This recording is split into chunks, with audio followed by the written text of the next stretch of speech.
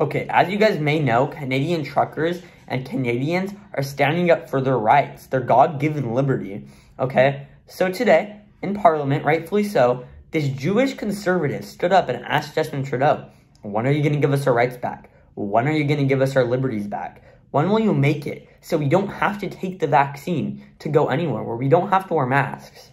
And Justin Trudeau really had the audacity to tell a Jewish conservative, keep in mind, you could stand with people that wave swastikas. How does he have the audacity to say this? He always talks about how we need to be politically correct and everything, but then he tells a Jewish person that they're supporting Hitler or they're supporting people waving swastikas. Like, what the heck is this? And that would even be the complete opposite. The people that are protesting these mandates are anti-authoritarian and would definitely not support Nazi Germany. That doesn't even make sense. But as you know, they're just going to lie and they're going to say these kind of things to gain political points. But I'll roll the film so you guys could take a look. If Canadians are to trust their government needs to trust Canadians. Those are the words of the Prime Minister in 2015.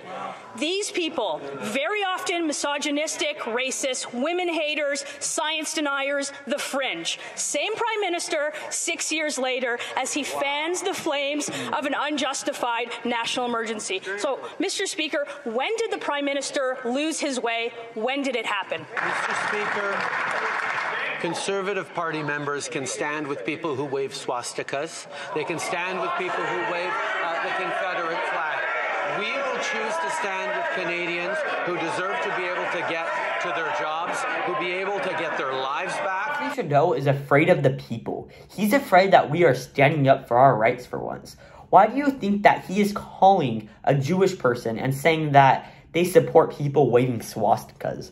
Why do you think they're arresting protesters that are standing up for their God-given freedom? It's because he's scared. It's because he sees that he might not have power in the future and that people just don't like him, that he's a tyrannical person and that he doesn't like rights. He doesn't support freedom. For example, he literally said in an interview before, maybe it wasn't an interview, he said somewhere though, that he supports China's simple dictatorship. And I'm going to make another video on that because that's a whole nother issue. And even though I'm American, I think that we should cover this because he's a great example for how all real leaders are acting.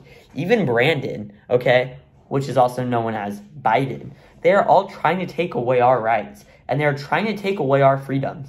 But we need to stand up and fight against them because if we don't, they're going to try to take them all away. That's why I'm saying we need to go and vote in the midterms in 2022 in America.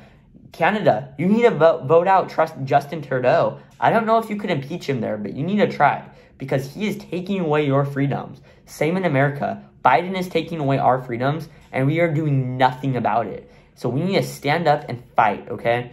Or else all of our freedoms will eventually go away. They do it slowly but surely. So I need you guys to do that. And if you guys want to like and subscribe, since the YouTube algorithm suppresses conservative voices, please do that. And I'll see you guys in the next video.